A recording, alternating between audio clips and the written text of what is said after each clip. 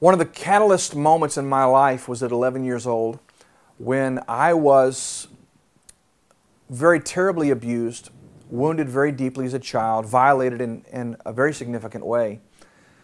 As an 11-year-old child, I didn't have the capacity mentally, emotionally, maybe even spiritually, to know what to do with that. So like so many other human beings, I just compartmentalized it, stuffed it away. The human brain has a powerful feature, and that is to stick in a filing cabinet and hide it enough to where I don't have to think about it, don't have to feel the pain of it, etc. That's what I did, and many of you have done the same thing. Here's the thing.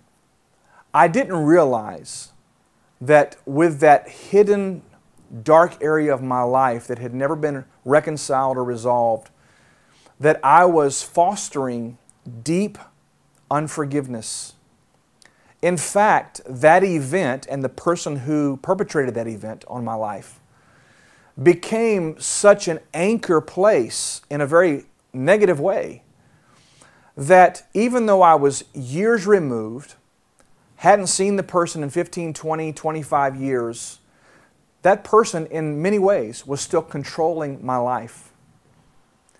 One of the most important parts of the personal healing process is coming to terms with, I need to and I want to forgive the person or the persons who hurt me. Unforgiveness is the seed of an emotional cancer that will erode away at your health, your strength, your vitality, your creativity, your joy. Unforgiveness is something that is simply not worth holding on to. Here's the deal. That person doesn't deserve to be forgiven. That person doesn't deserve to be released. They need to pay for what they did. Can I explain something to you? They're not hurting right now over what happened, but it's totally destroying you.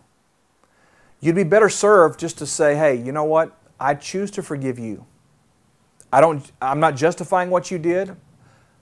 Whatever consequences may come in your life because of that, that's between you and the Lord. But I will not allow this to control me. Therefore, I'm forgiving, I'm releasing, I'm letting this go. Can I tell you something, ladies and gentlemen?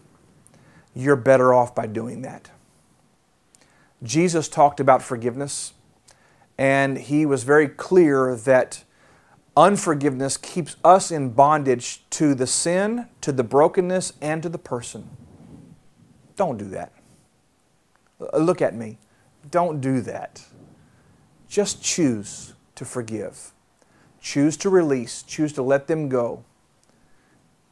And here's the tough part about that. Forgiveness really is letting them off the hook. Letting it go.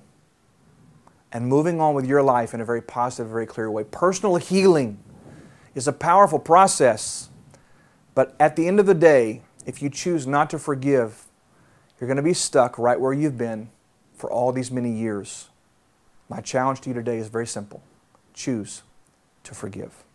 Well, I'm excited to share with you the opportunity of diving even deeper in your personal journey toward building the strategic life you were intended to live. We've been talking about the 4 cornerstones for strategic living around here for a very long time, and now you can access an online video course and the 4 cornerstones for strategic living book for yourself. If you were intrigued by this topic, if you felt as though you needed someone to come alongside of you and help you to walk out the process of personal healing, personal discovery, personal development, and personal deployment, I'm inviting you to visit our website at brianholmes.com/4CS, like 4 cornerstones, but 4CS.